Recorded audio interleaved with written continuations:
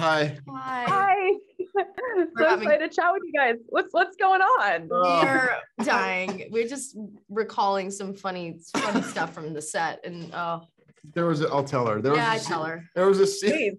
There was a scene in the movie where I'm in a fireman's costume. We've been talking about this now for three. It doesn't get old though. Talking about it. So I come out of the fireman's as a fireman out of this bank after I just robbed. She wanted to see me do it for the first time, and it's Thomasville, Georgia. 110, August? Over 100 degrees. June, 110 degrees. And I get out of there and I'm supposed to get into the car and I show her the money and she's supposed to get all hot and bothered by how attractive I am. And I jump. So she has to jump me and kiss me. Well, the reality is that after we said cut, she turned over to the hair and makeup person and goes, probably the only leading lady he's ever had that's ever done that. Because I was so sweaty. I was basically, disgusting. He was. And I'd look at her after the kiss. My face was drenched with his sweat. Oh my God, that is hilarious. That is so funny. Well, I actually, it's so funny because I actually noticed that after all the disguises, like the time that Gilbert would run out of the bank, by the time he ran out, he'd be sweating. Oh yeah. And I was curious. So how much of that was real? Fake sweat, and how much of that was real sweat? Oh, that's all real. That's real. I mean, there was no avoiding it because it was literally like 110. The prime part of summer in Thomasville, southern Georgia. Yeah, southern Georgia. Wow. And we were supposed to be in Ottawa or Vancouver or wherever we were supposed to be at in winter. In the middle, like November. So there was no avoiding it, but you know what? It was fun. It was a lot of fun. I mean, it worked. And that was actually brings me to one of my questions I had about the disguises. What was your favorite disguise? And Josh, was your wife a fan? And Elisha, as his on-camera wife, did you have a favorite disguise of his? Well, was clearly, it the fireman outfit? I was going to say, clearly the fireman outfit was my... that one got her all. That one was, that was hot. But they were all great. I mean, he had, you could tell how much fun he was having when, he got to change and kind of assume these different personalities, and really, different people would start coming up as you're getting ready. I was like, I didn't really know what I was going to do in these because a lot of times they were just little bits of just quick pops of me in this thing, robbing a bank, and I'm out.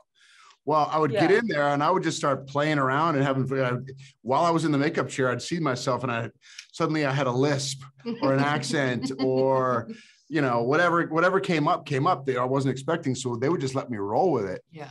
And that was one of the best parts about this movie is just the playfulness that we got to have throughout. And Alan was all about it and kept a lot of it. Not to mention the wardrobe for like 1985 is comedy already. I mean, it was like those wardrobe fittings were hilarious. I was like, are we really going to wear these outfits? This is insane.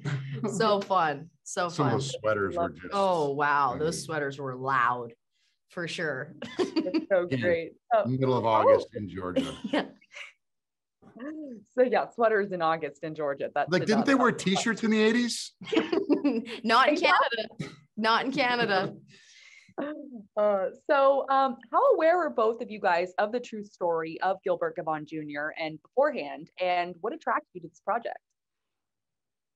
I mean, I was only like 3 when this was all going down, so obviously I wasn't familiar, but then to go back and do the research and see the interviews, the Canadian program, the Fifth Estate, did a huge piece on him, and I was so familiar with the areas that were his sort of stomping grounds and where their relationship really evolved was I've lived there. I have actually lived in Ottawa in the Glebe. So for me, it was fascinating. So really cool to get to, know about this story but had no idea about it beforehand. Yeah, neither did I.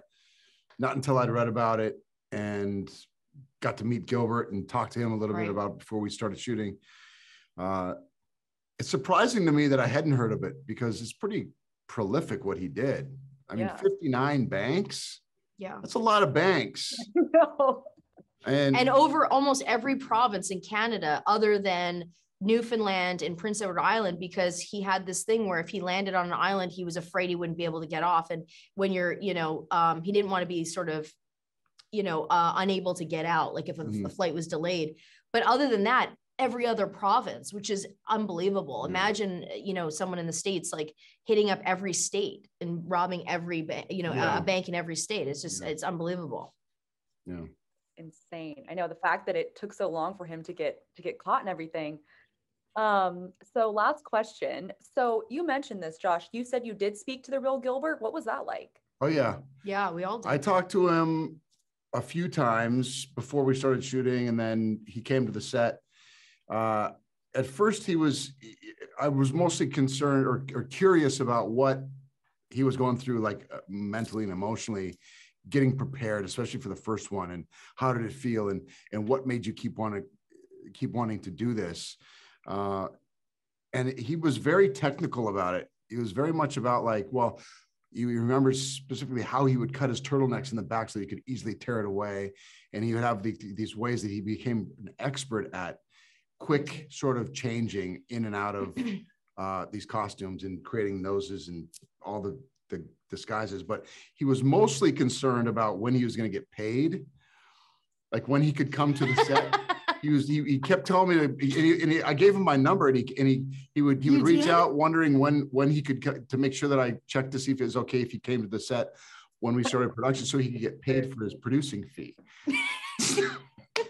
Of course he did. Of course he did.